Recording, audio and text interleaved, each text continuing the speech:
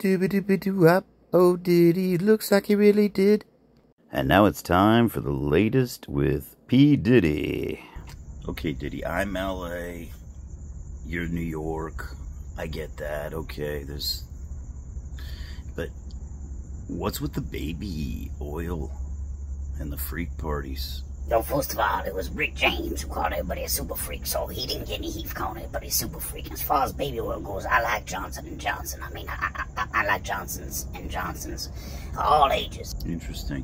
So, how do you feel about Jay-Z? Was he involved in these? I don't think Jay-Z freaky enough to be involved nowadays here. You know, I'm coming. Okay, I got another one for you.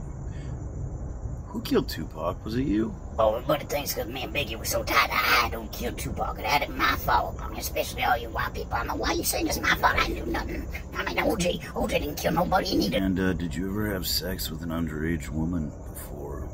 Hold up. There ain't no such thing as an underage woman. They're only girls and women. You see what I'm saying? So that question alone was just stupid and ignorant. It shows how unprepared and what a sandbag type reporter your ass is. You heard it here first. Thank you for watching. This is your man, Kyle. I'm coming. I don't want the world to know.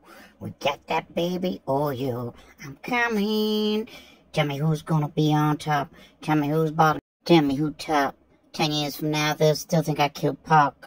I'm coming. I don't want the world to know.